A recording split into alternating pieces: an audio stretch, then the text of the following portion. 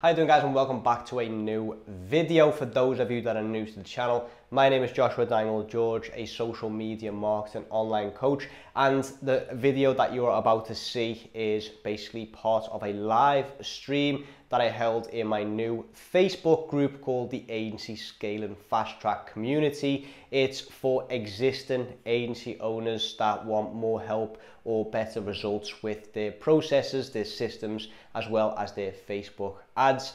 And the great thing about it all, it is completely free. So if you are an existing agency owner, which means that you've got at least one client and you've been doing this for a while and you want to take it to the next level, you want to basically engage with like-minded people that are at the same level as you, then feel free to join the Agency Scaling Fast Track Community. The link will be in the first comment. Like I said, it's completely free, so there's no upsell or anything like that. There's also a free mini course called the Agency Scaling Fast Track mini course, which basically just takes you through a few modules of the Consult X program, just to help get started and get more clients and implement more systems, etc., as well as a free ebook on Facebook ads and scaling as well. So if this sounds interesting to you and you are an existing agency owner, then feel free to click on that first link in the comments. So not in the description box, it is the first link in the comments.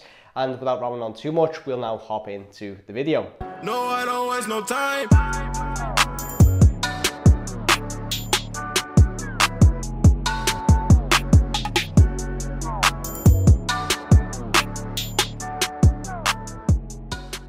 Okay, guys, so this is a question that I get quite often, and it's basically regarding the totals that don't add up at the bottom. So obviously, ever since all of these changes within Facebook because of iOS 14 and so on and so forth, a lot of the totals don't tally up at the bottom here.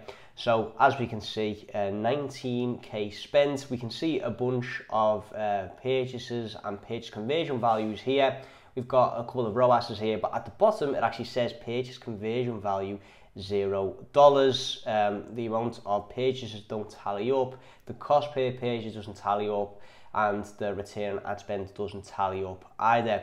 Now, a lot of you are struggling with this. A lot of you can't figure out why this is, and it's got to do with the attribution setting. So for those of you that do not know what the attribution setting is, it's basically a window in which Facebook will allocate a purchase to a particular ad set or campaign, or in the ads manager to begin with. So for example, prior to all of this iOS 14 stuff, the attribution window was 28-day click, 1-day view, which meant that if someone clicked on your advertisements and purchased within 28 days, you will see that purchase in the ads manager. You'll see exactly what campaign it came from, what ad set it came from, and what particular ad it came from. Then when Apple announced all of this iOS 14 stuff, Facebook changed from the 28-day click, 1-day view to a 7-day click, 1-day view, which was already available prior to all of this iOS 14 stuff, but a lot of people used the 28-day attribution setting because it basically allowed us to have more data. Okay, so what a lot of people then did, like I said, is started to move from 28-day to 7-day click within their newer campaigns. However, the older campaigns were still on 28-day click, because let's face it, if you've got a very large ad account, you're not going to go back down every single campaign and start changing the attribution setting, etc. It just takes up too much time. So there's a few ways around this, and especially with newer campaigns, it's easier to do. If you have an existing client, you might need to go in and change a few things, but I'll basically explain how I've overcome this and why or how you can basically see the settings, etc. Okay, so first things first, what you need to do is you need to go to columns and customize columns and make sure attribution setting is part of the columns that you've selected. So by default, it's performance. I was going to say performance and clicks, but it's actually performance. And I think by default now it's already part of the performance columns, which you can see here, attribution setting.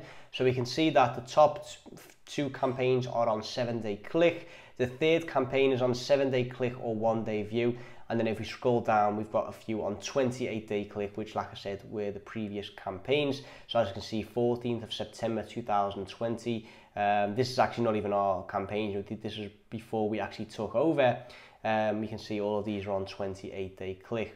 Okay, so what we need to do is we need to select only those on a particular attribution setting.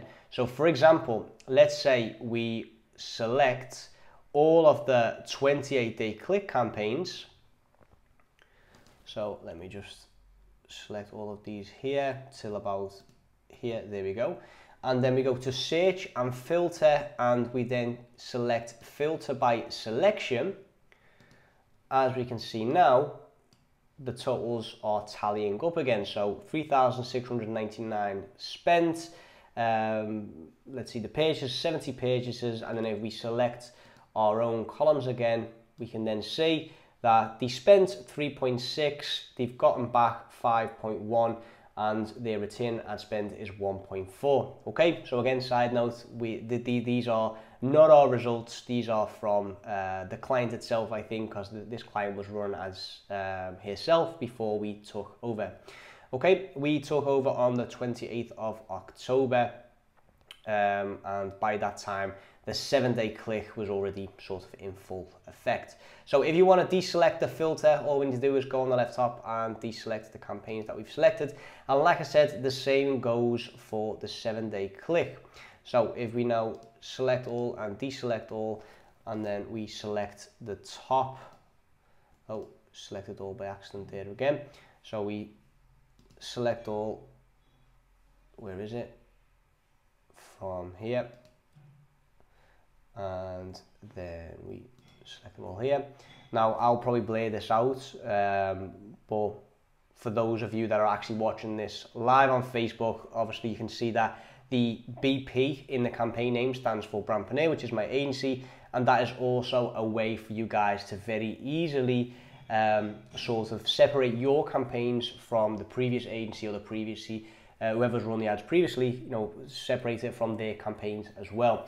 So if you're on an old account, nowadays it might be a little bit more difficult, but what we could do when we took over a lot of accounts because of the iOS 14 stuff, what we actually did was we started giving our campaign names the 7D sort of initials, you know, in the name, which meant that, you know, 7-day click, of course, which meant that if we filtered by 7D, we would get all of our campaigns, which were all on 7-day click.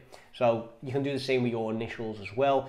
Let's say you've taken over an account and all the campaigns are on 28-day click, and all of your campaigns are going to be on 7-day click, of course, or 7-day click, 1-day view, depending on what one you choose.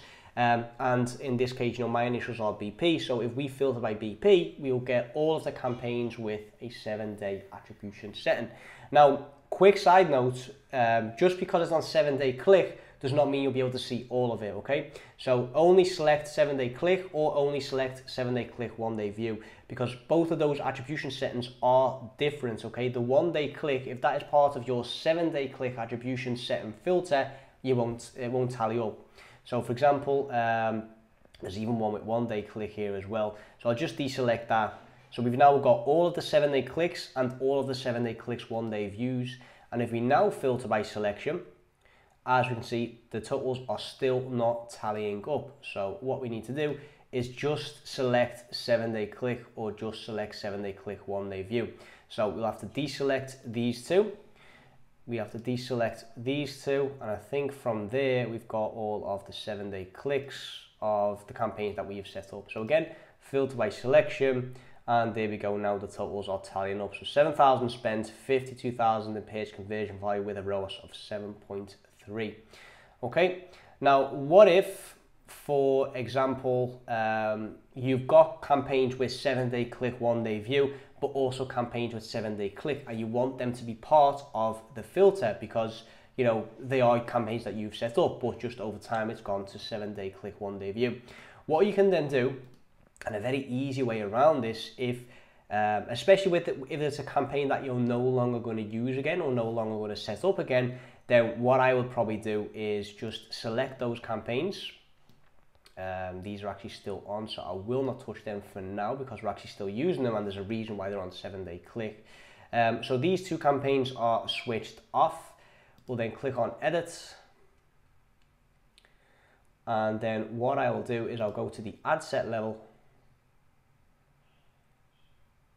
and then optimization and delivery for these 7 ad sets. Show more options 7 days after clicking. So for those of you that still are unaware about the attribution setting, the attribution setting ensures, let me just scroll down so we can see that properly. Okay, so it won't actually show us what it says there. Maybe, and there's literally no way of me showing you guys that, my apologies. So what we'll do is we'll edit the 7-day click to 7-day click or 1-day view. Okay, now if we publish this by default, it won't actually update. So what we need to do is we need to set this to CBO or make a small change basically to make sure that these actually update. So we can't do this right now.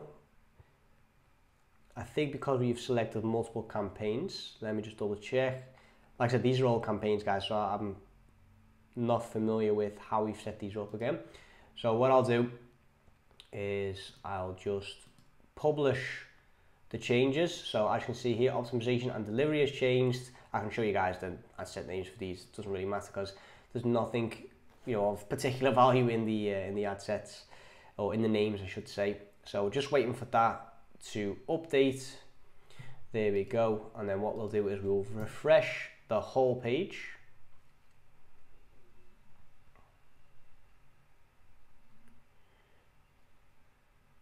Okay, and then one of the two is actually already updated, and then it's just this ABO image tester that hasn't updated. So what we'll do is I'll just double check if it is still on 7-day click, 1-day view. Yeah, it is. So then what we'll do is we will switch on CBO if it's possible. Yes, that is fine. Campaign is switched off anyway, so it doesn't really matter. What the ad budget is, close, and then if we refresh, that should go to 7-day click, 1-day view. And there we go. So 7-day click, 1-day view. So now, apart from the 2 campaigns that are on and the 1-day click campaign, basically if we select all of our campaigns here again, remove the 1-day click, remove the 2 that were on, search and filter by selection, again we can see our totals add up. So 7,448 spent, 53,000 in page conversion value with a 7.13 return on ad spend. And as you see, all the attribution settings are the same. Okay, so that is it for that particular question. If you still got any questions or any issues with this, please don't hesitate to reach out and send me a message either on Facebook Messenger or on Instagram.